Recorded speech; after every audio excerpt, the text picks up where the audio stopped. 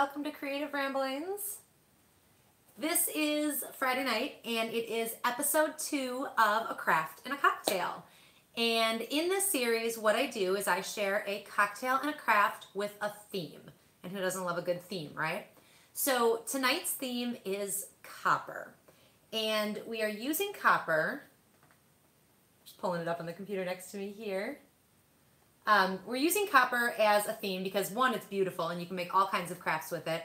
But one of my favorite drinks comes in a copper mug. So tonight I am going to show you how to make a Moscow Mule in a copper mug.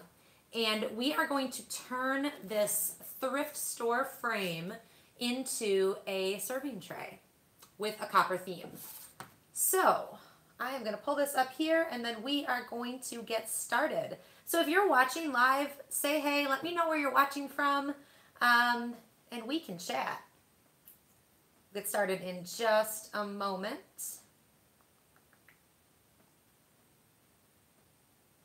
All right, so a Moscow Mule. It has a really cool history to this drink, but I'm going to show you how to make it first, and then we can go talk.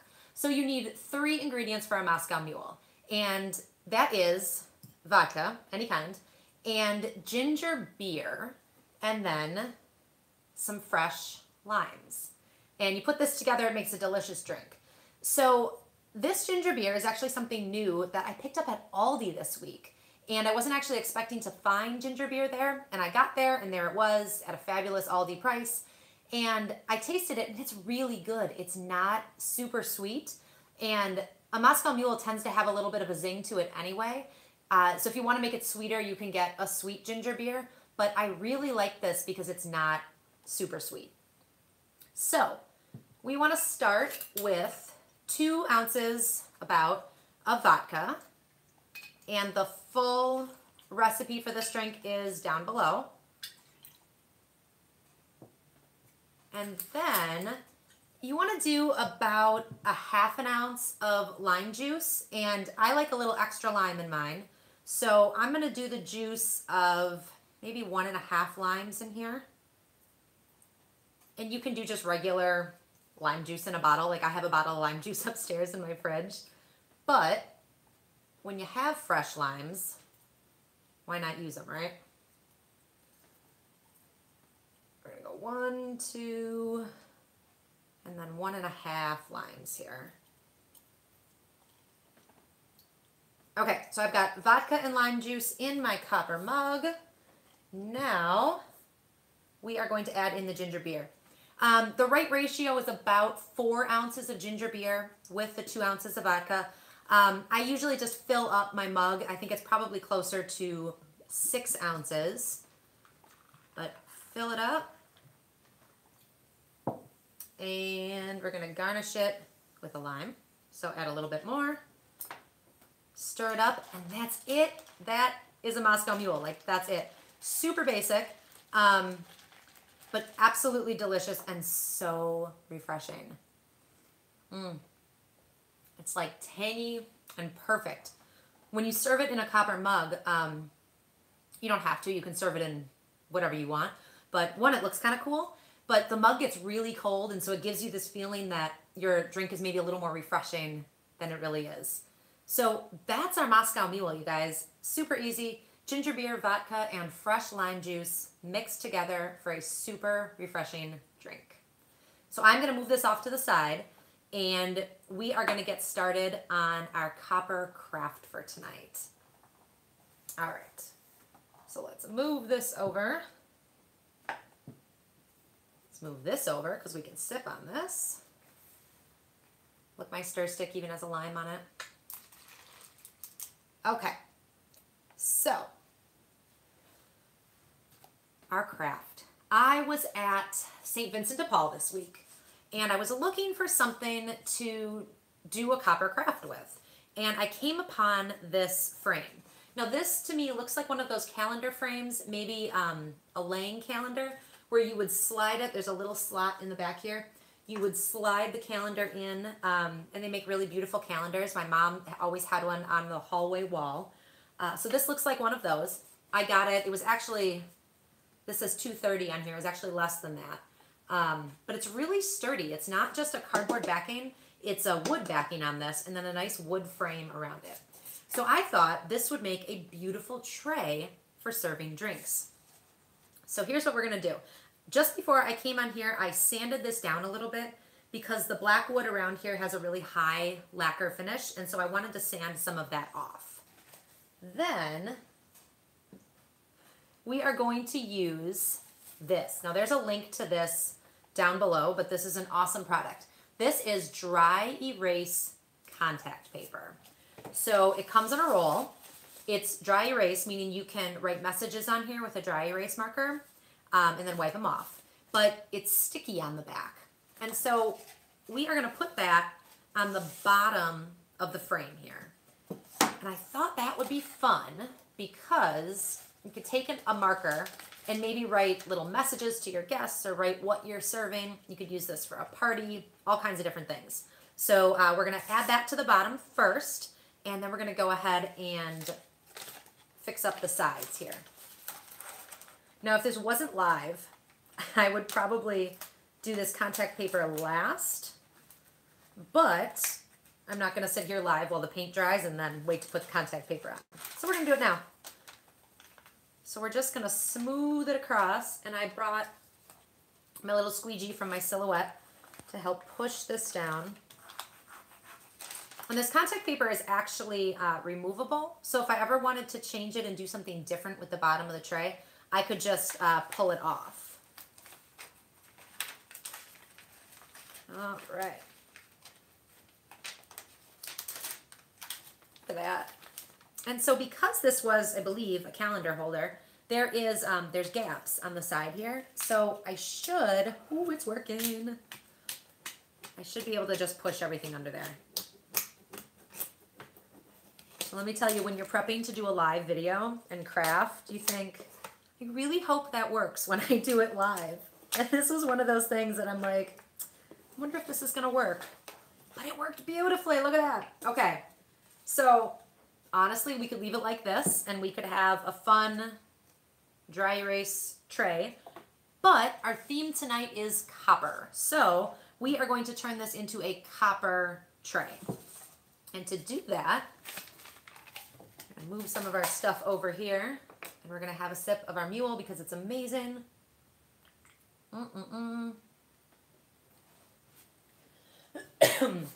Then we're gonna grab some paper to put underneath it. Oh, look at that. It's an Aldi ad where I got my new favorite ginger beer. How perfect. Okay. So we are gonna paint the outside of it. And we are gonna use this DecoArt paint. It is their Americana line. I really like their paint. I use it for almost all my crafts. And the metallics work really well on wood. They have a really thick, vibrant finish. And I find I don't often need too many coats when I'm using this paint. Okay, shake it up just to be sure. And, oh, that color is gorgeous.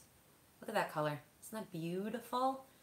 It's called copper, but it's got a beautiful hue to it. And so I'm just gonna start painting. And I'm gonna be really careful.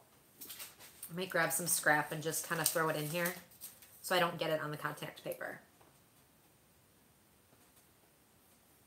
So anytime you're repainting wood, especially wood like this had a lacquer finish to it, you want to make sure that you sand it down first, clean it first, and then sand it. Especially when something comes from a thrift store or a flea market, you find it on the side of the road, you don't really know where this has been. So I cleaned this real good and used a medium grit sandpaper to sand it down. And then after sanding it, I just took a damp cloth and got all of the debris off of it. So we are adding our copper color. All right, so I've got a good story for you about a Moscow Mule. And maybe you've heard this before. Maybe you could tell me if it's true or not. But it's just kind of the story I've always heard about a mule. But the story goes that there was a ginger beer maker and a vodka manufacturer, and they both wanted more sales. And so they decided to create a drink that would boost the sales for both of their products. Excellent marketing, right? Why not? So they got together and they created the Moscow Mule. And then, being the good marketers that they were, they went to a club or a bar or something like that in Hollywood and got all these A-list people to start drinking it and talking about it. And quickly, vodka skyrocketed to the #1 alcohol. And sales were great. So that's a story I've always heard. I don't know if it's true. I think it's a great story. It's a good marketing story, right? And I feel like mules recently have had a reemergence of popularity. They feel kind of retro when you're drinking them. Okay, so how pretty is this looking? Isn't that copper colored beautiful? And because this is such a nice quality paint, it's almost going to have a metallic look. It's going to look like metal when we're done with it. So I'm just going to keep painting the sides here. And now the wood underneath started out as black. So normally with this paint, when I'm painting bare wood, I do not need to do 2 coats. But this is not bare wood. So what I think I'm going to do is, once this is all completely dry, I'm going to probably add a second coat to it. But even with this, just this first coat, it's looking awesome. All right, so we'll keep painting here. Now I picked this up at St. Vinny's this week, and whenever I go thrift shopping, or really whenever I go shopping, I tend to share that in my Instagram stories. So if you want to go shopping with me sometime, follow me on Instagram. There's a link down in the description, and check out my stories, and you can see where I have been shopping. And I always love your input on what to buy. Okay, one more side here. This is going to be really fun to serve up some mules on.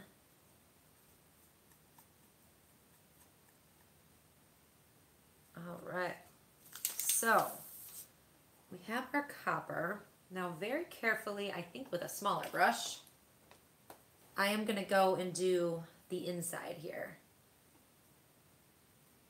And I'm going to use this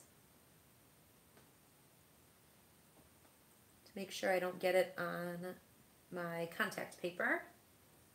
Now, like I said, if I wasn't doing this live, I would probably paint it and let it dry completely, and then go back and do the contact paper on the bottom. But we're live, so we're going to do it a little different. Now, there are so many things you can use this contact paper for. Think about if you wanted to make like your own board or your own sign. You can just grab a piece of wood and throw this paper on it, and boom, you have a sign. Super versatile. Okay, one more side, almost done.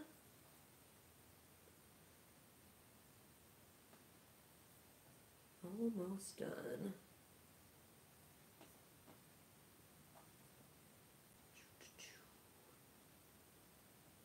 So in case you missed episode 1 of Craft in a Cocktail, we did a St. Patrick's theme 2 weeks ago, and we made a t-shirt with heat transfer vinyl that says Lucky on it, and it's super cute. And if you own an electronic cutting machine like a Silhouette or a Cricut, go check out that video, and there is still time to make your own t-shirt. I am looking forward to wearing mine on Sunday for St. Patrick's Day.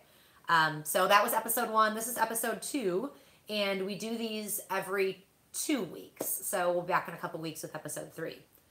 All right, so I think my copper tray is pretty much done. We took a picture frame, added some copper paint to the sides, and when this dries, I'm going to go over it with one more coat. But even now, I think it looks amazing. I really like this. But super easy, right? We can write, let's see.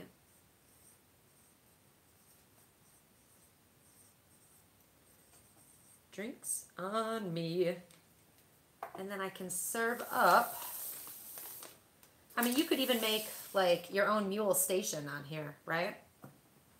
Look at that. How cute. You could put like all the fixings on this and carry it out. It's got even some nice handles on it here. So super easy to make. So go to a thrift store, see what you can find, or head to your storage area, your basement, see if you can find a frame, and you can so easily turn one into a drinks tray. The link to this contact paper is in the description of the video.